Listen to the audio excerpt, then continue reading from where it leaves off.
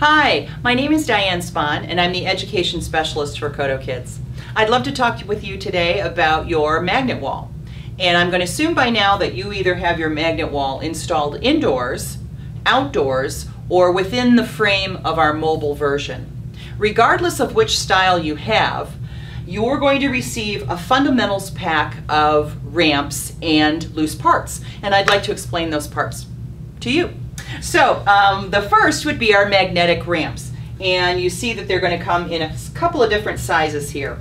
You're going to have two of these 1-foot ramps, and they're really simple. There's a large magnet on the back of the ramp, and I want to caution everyone to keep the caps on. If you remove the caps, it will scratch the surface of your magnet wall, which is going to void your warranty, and we don't want that now. So keep the caps on. Should a cap for any reason get lost, give us a call and we'll get you one in the mail. Anyway, so your magnetic ramps simply go on your magnet wall. Children can position them pretty much in any way they wish to. They can even, create little sort of tunnels using them, depending on how they're positioned. The ramps are simple to use, these magnetic ones. And you might be wondering, Diane, why did you include ramps that don't have any magnets? Well, that's because we like to build in a little bit of cognitive tension, a little bit of reason for the child to solve a problem. And, pushing children's thinking in small ways is really terrific. It's a great strategy for you as a teacher. And that's one thing that we do at Kodo. We try and help you out. So we've included these rings, and the idea is eventually through play, children are going to understand that by placing a ring and a second ring, here I'll use a short one, they can position a loose ramp just about any way they wish. Now, here's some problems that they're going to encounter. This is going to slip. So now I've got to be able to figure out, is this going to be the right angle? What if I wanted my ramp to go like that? Well, now I have a tremendous amount of slippage, as you can see. So these are the problems we want them to bump into, literally, because we want them to think about how they could creatively solve their problem. Could they use another piece? Could they look to the classroom and the materials that you have in your classroom to solve this problem? And certainly I can't give you a laundry list of all of the ways that they would do it, but rest assured they will. All right, let's go on. So now you know about these kinds of ramps and the loose ramps and the rings. The rings also house the cups that we supply. And the cups can be used in a variety of different ways.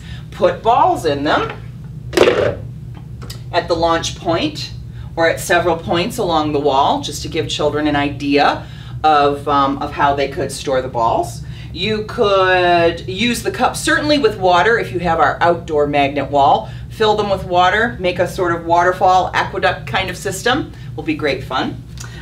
You can also use these walls.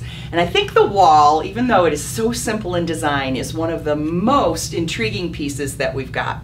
We want to obviously inspire children's curiosity, their ability to see a material and use it in several different ways, not just one. So we built the walls so that they could be used as bumpers, so that they could also be used as deflectors, right? If a ball is traveling down this ramp and I want to change its direction or slow it down a little bit, I might use that. Well, and there it went because I didn't have the rest of it finished. But you get the idea.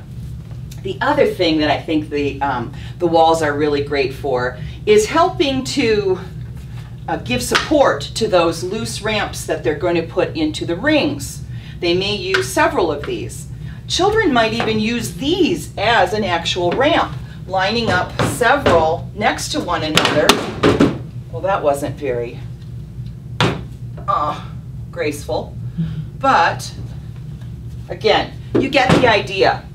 So if I use these as ramps, you can see I have a really, really small incline, a very small degree of incline here.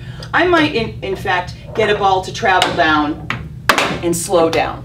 So the walls, rings, ramps, loose ramps, and cups are your basic components, along with about a couple dozen balls that you're going to get.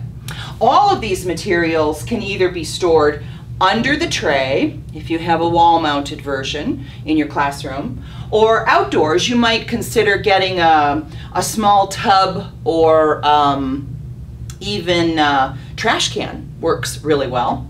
Many teachers that we have spoken to just simply have the children arrange the materials on the end of the wall so that when they're not in use, they still have a large canvas to play with. That's just about it about your basic fundamentals pack. If there's any questions that you have, feel free to give us a call, and we're so happy that you have our magnet wall. Bye.